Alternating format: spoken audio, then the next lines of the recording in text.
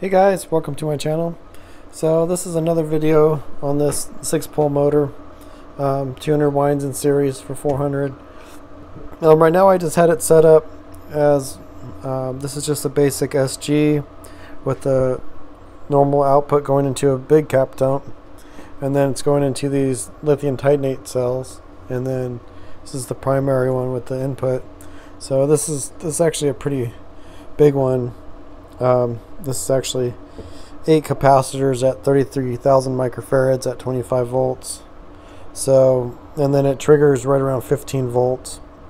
And so yeah, you're getting almost a full 5 amps out of it. And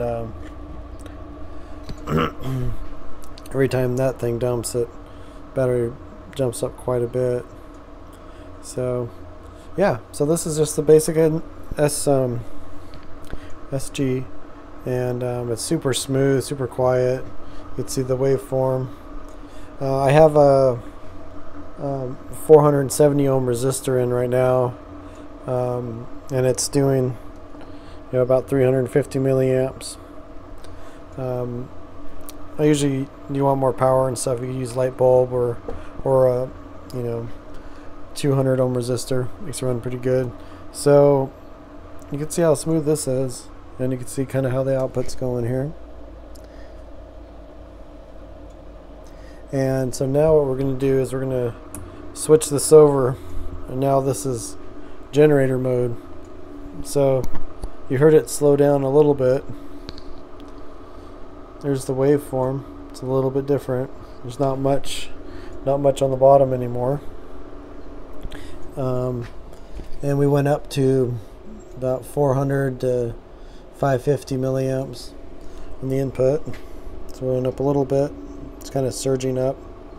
But look at the output now. It's about twice as fast. And this meter is not working with me today. But yeah, you can see that pulsing up.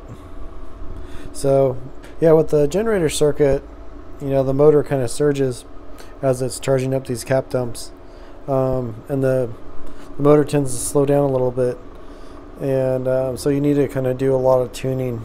Each circuit runs a little bit different.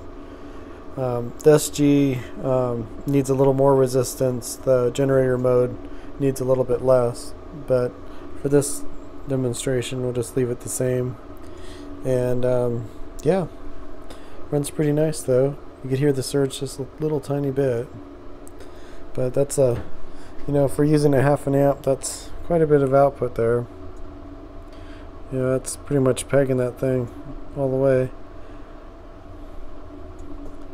And let's see how it's bouncing this thing up.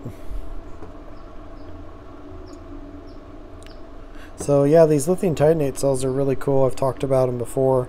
These have a 10C discharge or charge rating, so these are 2.5 amp hour, so they can handle up to 25 amp pulses.